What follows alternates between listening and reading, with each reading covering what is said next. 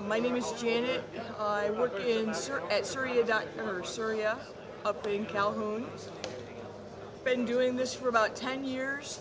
I kind of fell into it. I have always loved computers and doing stuff like that, but I had a degree in accounting and that just wasn't fulfilling. It was like, once you knew accounting, everything's the same, and debit's a debit, credit's a credit, but in IT, every day is different. Everything is new. If somebody asks you, well, do you know how to do that at an interview? You're like, well, yeah, but what good is that? We've already done that. We've gotten that problem solved. We have to figure out how to solve the next problem.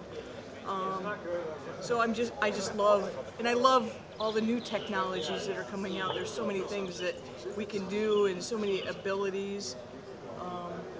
Virtual reality, helping people with special needs. So it's just, there's a big possibility out there. I just love it. What was something that was surprising to you that you were surprised to find out about this career?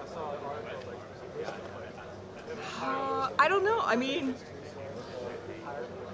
that I can do it, I guess, and that I'm good at it, which means to me that anybody can do it, and that your abilities across the board, anybody can do this. How long did it take for you to actually really get into that feeling of I can do it?